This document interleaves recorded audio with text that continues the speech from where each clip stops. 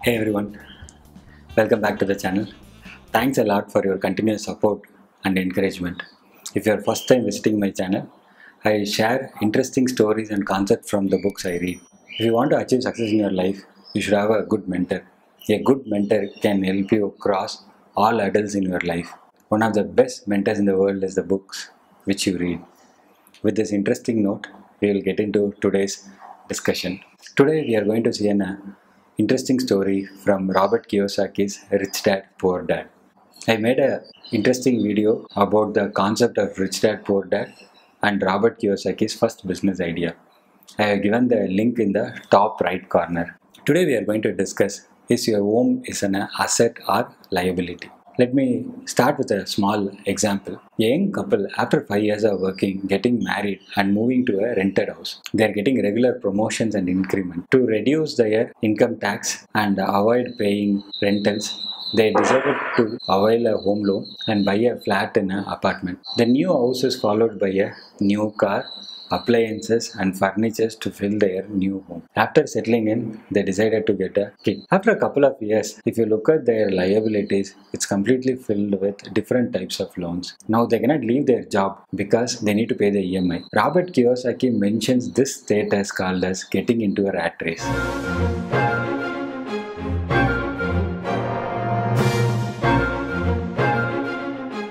So what is my main asset? Asset is the one which puts money into your pocket. A liability is the one which takes money out from your pocket. There is a relationship between the balance statement, which comprises of asset and liability, and the profit and loss statement, which comprises of income and expenses. Let me take you through the cash flow of the young couple. The income is through their salaries, and their liabilities are filled with different types of loans such as home loan, car loan, personal loan and credit card bills.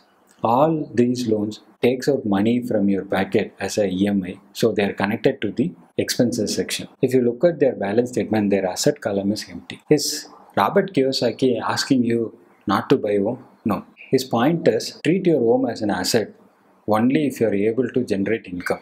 I mean profit. After deducting all your EMIs and maintenance, we generally think building and land as an investments. Let me take you through the cash flow of a rich statement before coming to a conclusion. If you look at the cash flow of a rich person, he got different types of assets such as buildings, lands, fixed deposits, bonds, intellectual properties, investments in this company as well as other companies, and he is able to generate income in different sections such as rental income, dividends, profit sharings as well as royalties.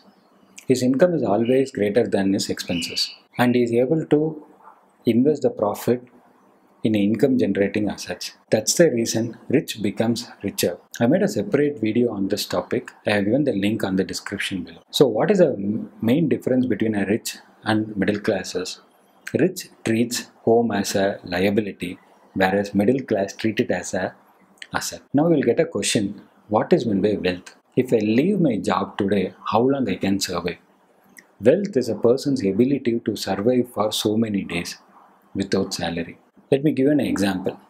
My monthly income is 20,000 and my monthly expense is also 20,000.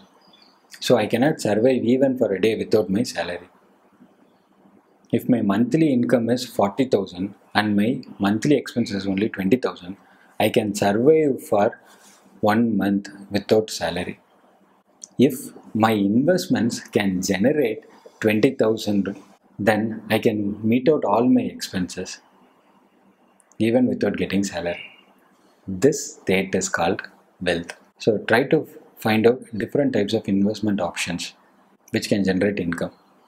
I have given you the top 10 investments options in India as per the recent article from Economic Times. I have given the full details for the articles on the description below. So Robert Kiyosaki in his book Rich Dad and Poor Dad, he gives an overview about the importance of financial literacy, difference between asset and liability, how to buy assets, and how to achieve the state of wealth. Once you achieve the state of wealth, you can move from middle class to rich class. I will meet you next week with one more interesting story. If you like this video, please share it with your friends and family members. We'll meet you soon. Till then, it's goodbye.